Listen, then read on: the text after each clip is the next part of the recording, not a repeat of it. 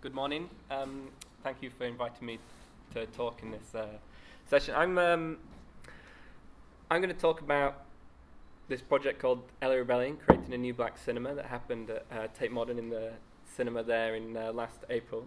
But as a way to talk about that, I'm going to sort of try and talk about the kind of institutional context, what it means to present film within a museum that's dedicated largely to the visual arts, what it means to present work that is generally sits outside of established histories of cinema or the visual arts, what it meant to kind of engage with different sort of community groups and audiences and bring those into the institution, how we sort of tried, different ways we tried to do that.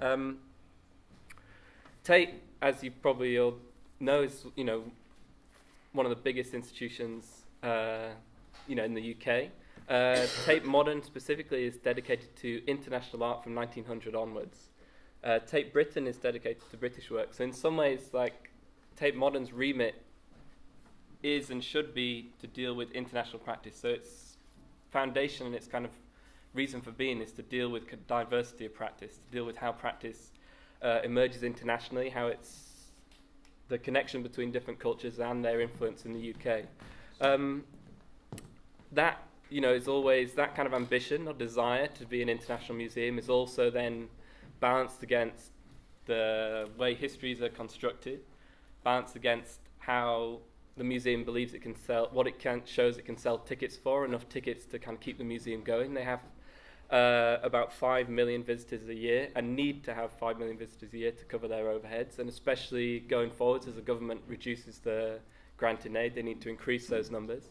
So they kind of have this dual tension, which I think is something that we'll find across a lot of institutions, a desire to be more open, more diverse, but also to test that against kind of established histories, against kind of bankable histories, so familiar names that they know they can sell certain amounts of tickets for. And kind of within that as well, then film kind of has a weird position. Probably one of the biggest challenges at Tate, programming films there, is just letting people know that there is actually a cinema at Tate. It's a very simple thing, but often it's not the type of event that people imagine is going to happen there. And also the type of cinema that should be within the museum is something we also try and problematize as much as we can. It's very important for us that the cinema is a kind of critical space. It's not an interpretive space. It's a space that kind of challenges the rest of the museum, the institution in a certain way. It's a space that can be more flexible, can program in a quicker way. And in some ways, because of that, then we kind of have a remit, or I see it as the cinema has a remit and a necessity to program types of things that maybe don't happen elsewhere, and also use the fact that it is such a prominent institution to do things that other venues might not. So it's really, the program is kind of seen as like I approach it as kind of a catalyst, so it should be a place to kind of aggregate or kind of provoke ways of thinking about how we can understand moving image throughout the 20th century, how we can understand its histories, and how those histories need to be rewritten.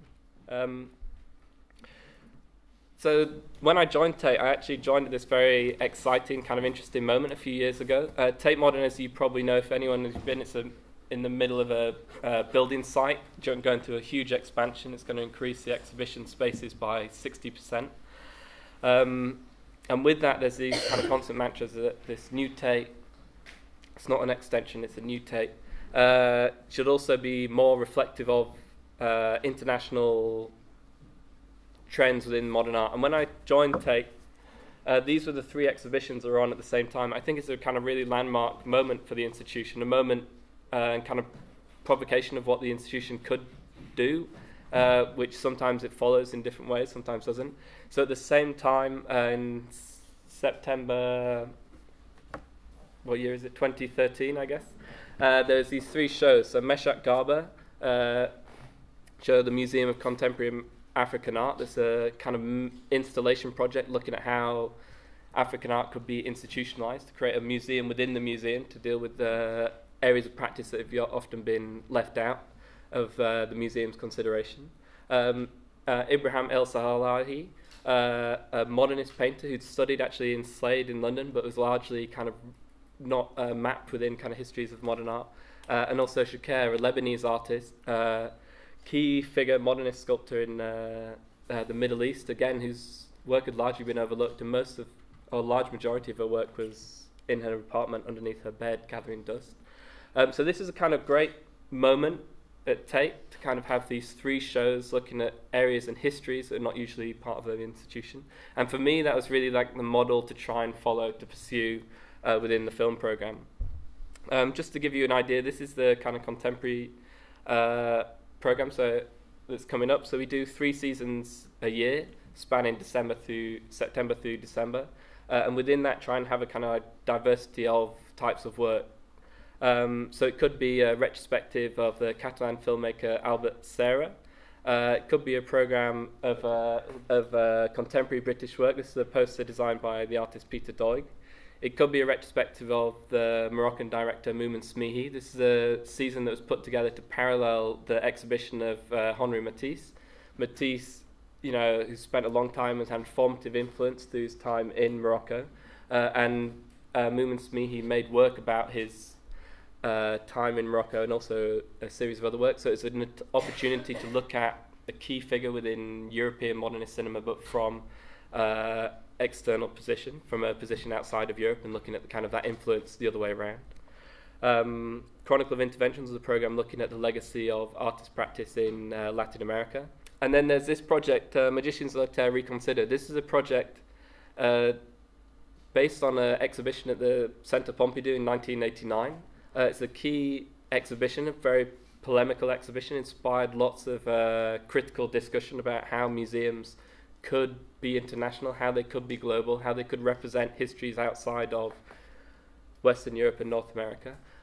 It's became a really controversial show that's been criticised heavily for exoticization of other cultures, of creating hierarchies between them. But still, it's a very pivotal show because it's one of the first shows that tried to deal with a whole range of international work on a kind of clear system of division. So it had very clearly as 100 artists, 50 from Western Europe and North America, 50 from the rest of the world. And that type of very basic kind of numbers or equation is still something that no museum in the kind of Western world would be able to match that type of parity. So even despite its problems, it's a really interesting show to kind of provoke how you could develop a program that is equal, that kind of takes the issue of diversity in a very clear way to say we should have parity, and that parity is something that also should happen between male, female artists. So for the anniversary of the show, we did a series of programs recreating the original film program that accompanied that show. And this is a way to also think about how cinema's role happens within the museum, and particularly how different histories of film practice kind of related to questions of ethnography, of travel, of the treatment of artifacts or objects from other cultures. And central to that is this film called Statues Also Die, filmed by Chris Marker and Alan René. That's a film documentary about the Ethnographic Museum in Paris, and about the treatment of objects, what happens to objects when they're pulled out of one context and put into another. And this is a central kind of question for museums, and particularly for museums as we approach what we could talk about as international practice, how criteria needs to be adjusted, what's the criteria that's applied to one set of art as opposed to another, and how we can also change the way that we present that work, that we can't treat all the work in the same way, and actually the kind of parameters, the institution, the museum itself prescribes certain ways of reading a work, certain ways of understanding what that work is, understanding what an artist is. And that's something that's very central to a project like Meshach Skaba, Museum of African Art. And this is also something that's become very prominent in contemporary practice. So this is a still from the film by Duncan Campbell, It for Others. This is a film for which he won the Turner Prize a few years ago, and is directly inspired and responding to Statues Also Die, and the legacy of commodities, how commodities are treated within the art world, how objects are treated, and kind of stems out of a kind of critique of the British Museum and their treatment of objects and refusal to repatriate certain elements of their collection, but also kind of uses that to kind of look at different ideas of commodity, how the art world deals with commodity and objects, and how we can understand those international exchanges. So this idea of how one culture looks at another and another culture looks back was something that we tried to do within the program, something we tried to do throughout the program. So within that we kind of paired different works. So this is two films. One is Africa sur scène, which is one of the first films made by an African filmmaker in Paris, and is a kind of reverse ethnographic film. So rather than a French filmmaker going to Africa to make a film, there's an African filmmaker coming to Paris.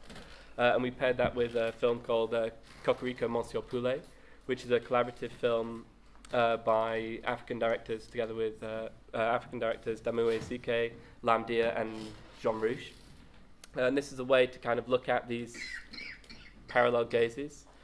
So that's just like a kind of preamble about how we try and understand and think about the cinema. And that kind of was the background to lead into focus on this project, LA Rebellion. LA Rebellion is a term to describe a group of filmmakers who emerged from UCLA in the late 60s and 70s. A group who came directly after the uprising, the kind of rebellion in Watts in the mid 60s. Came directly after the kind of civil rights movement, after the anti-Vietnam War movement, and kind of brought together these kind of questions of representation, of access to information, access to ways of making images to describe different areas and cultures within America. The kind of program came out of an ethnographic course at UCLA that was set up in the late 60s.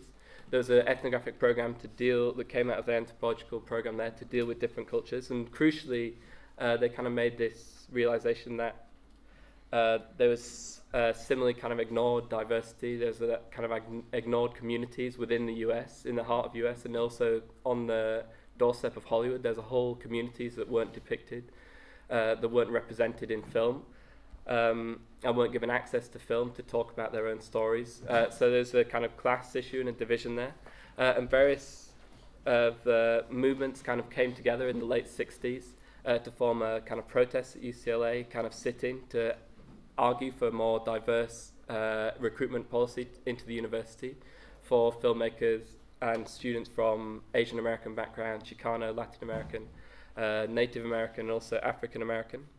And this led to various works that kind of tried to deal with the kind of problems of ethnography, the problems of one culture looking at another, but tried to do that in a kind of active way rather than the kind of traditional binary of one filmmaker from one culture going to another, actually to give people from these cultures the access to equipment, to tools to film their own communities, to film themselves and tell their own stories.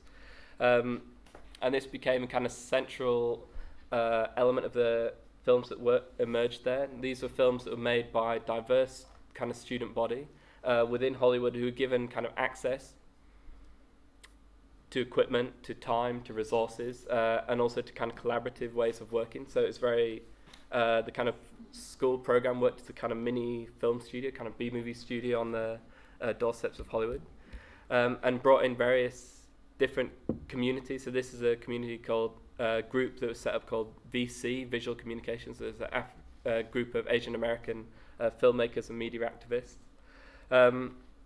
And also essentially within that, this group of African American and African filmmakers who later became known as the LA Rebellion. This is a group of filmmakers who took these opportunities to access to equipment to produce one of the most sustained kind of proposals for an independent cinema, a cinema made in a different way and outside of the demands of commercial filmmaking, so kind of counter to the emergent blaxploitation cinema at the time, paired with a kind of political awareness, kind of legacy of discussions around ethnographic film, the potential of ethnographic film, but also very politically aware of how America, different communities could be presented, and also America's role internationally. So various of the filmmakers came from directly from different countries overseas to study there. So there were filmmakers from Latin America who studied there, made works together and collaborated, and made all these films, this kind of huge body of work that was largely, how do I say this? It was incredibly influential at the time, but was incredibly influential in particular kind of communities, but it's an area of practice that has largely been left out of the way film history has been written. There's lots of books, lots of seasons about the 70s, independent film in 70s America, the kind of Raging Bulls, Easy Rider sort of group, that largely skips over any of the films made at UCLA. It's a very white kind of movie brat culture. So this is an area of practice that, despite making some of the most important independent films of the decade, kind of often skipped, ignored, not written about. But various projects are kind of sought to rewrite and explore these alternative practices in Los Angeles in the 70s in particular, work by this group of filmmakers who came to UCLA. So there's a huge project to restore these films as part of a project looking at post-war art in Los Angeles called Pacific Standard Time, that's funded by the Getty, and as part of that UCLA did a big research project to go back to this generation of filmmakers, past students at UCLA, students whose work had kind of been ignored, whose legacy had not necessarily been followed within UCLA itself, to try and make amends for the changing in direction of the university, to connect back to these original kind of founding filmmakers and also to restore their works. They started the project thinking there was maybe 6, 8, 10 filmmakers, ended up realizing there was actually more like 40. They did a huge project to kind of recontact all these filmmakers, dig films out of people's garages, and start to restore them. So that was a huge project. And that was really, without that, anything like our project wouldn't have been possible. And really the key thing with all of these films is that, and with the project at Tate as well, that these works have been in circulation, have been present. There's an essay film made by Tom Anderson called Los Angeles Plays Itself that famously concludes with 3 of the key works from the LA Rebellion period.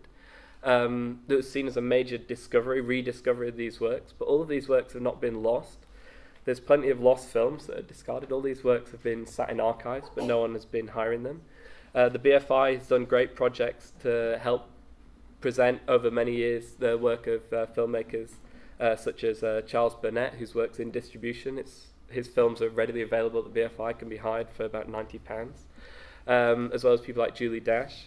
And so the project was really not a rediscovery of these things, but trying to look back at the importance of this broader group to acknowledge these different generations of influence that had kind of populated and kind of led into the richness of this period, and trying to reconnect to these different histories and their kind of broader influence, both at the time, within the US, but also crucially internationally. There were some of the key films presented in London at the venues like the Ritzy, the Third Eye Festival, various other events that were kind of key encounters between filmmakers in the US and filmmakers in Britain. So groups like Sankofa, the Black Audio Collective, various filmmakers were directly in dialogue with many of the filmmakers who came out of the LA Rebellion and went on to make other work.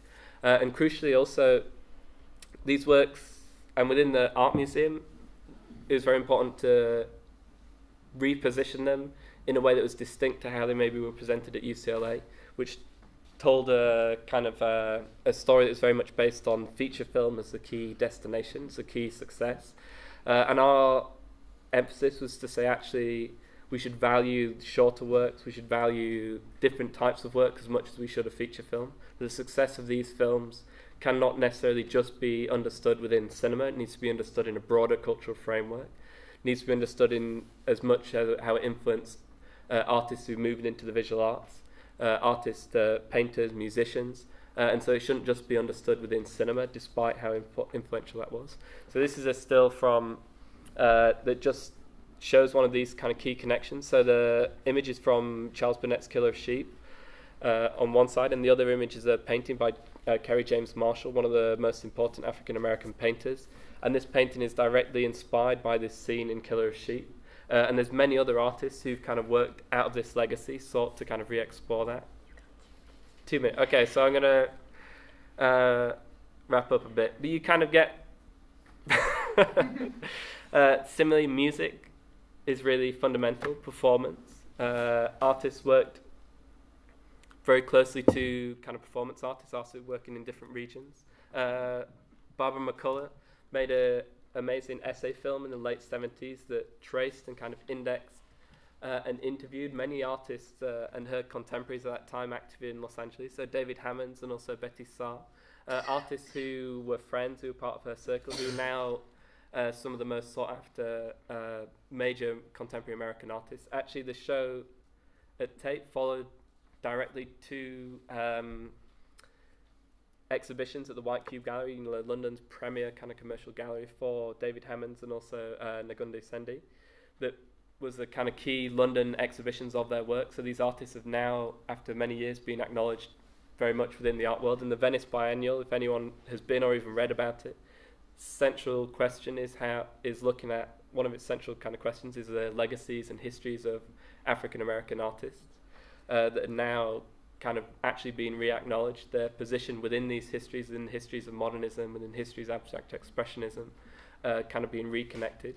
So that was very important for us within the project to kind of make those bridges again, to kind of look at how these things tie together. So to conclude,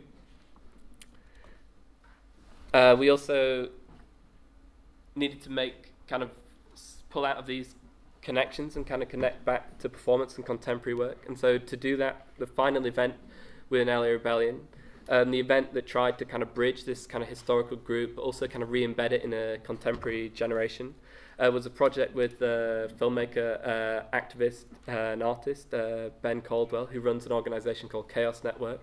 That's a community organization in Leimert Park in the center of South Central Los Angeles.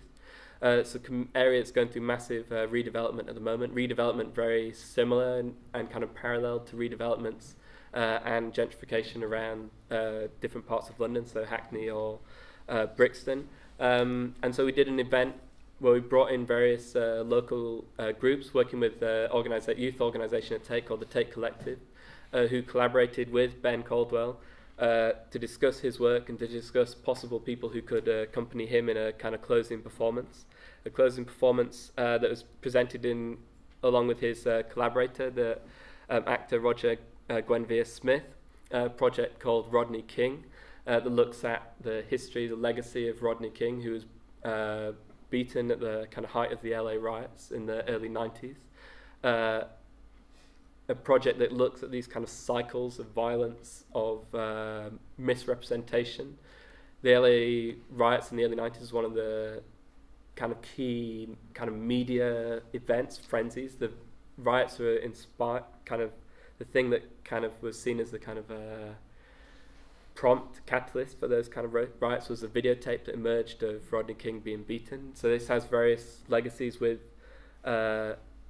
histories of police brutality, of neglect within different communities that are all too apparent in contemporary time, and kind of have very disturbing echoes in how in these cycles of 20 years these things are coming back again. So the project looked at the legacy of that and also worked with the kind of spoken word group, the A&E, who kind of performed as a kind of precursor to the Rodney King performance, that tried to kind of draw these circles, draw these links between the US, between the UK, between media, between representation, between how images circulate, how they can be responded to, spoken back to, and how they can be re-engaged and reactivated for different communities and different generations.